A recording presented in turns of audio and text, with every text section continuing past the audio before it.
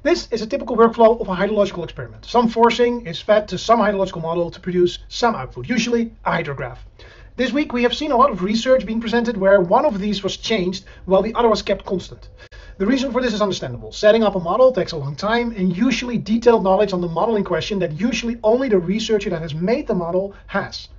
With eWaterCycle, we aim to make sure that hydrologists can use each other's models and that a master student can do a model comparison of different models, neither of which she has coded herself. The way we achieve this is by turning models into fully encapsulated objects that run in their own containers and closed compute environments that contain all the dependencies that the particular model needs, without the hydrologist having to worry about that. Communicating with the model is done through an open interface from a Python notebook. This will allow us to run a whole lot of models with different forcings for different parts of the world, which is exactly what we set out to do with this whole group of co-authors. If this sounds familiar, I've presented this introduction last year as well and showed some rough preliminary results.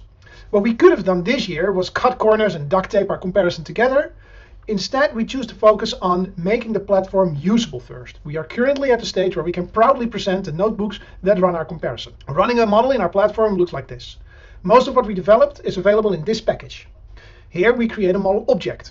And here we run the model and extract discharge at every time step.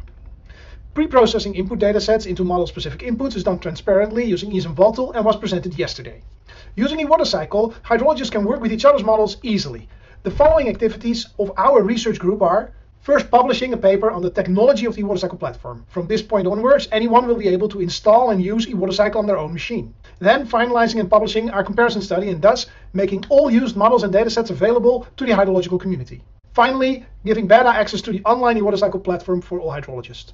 Learning from experience, we don't put dates on these on purpose. If you want to be kept in the loop, either sign up for our newsletter on eWaterCycle.org or come talk to us in the breakout room.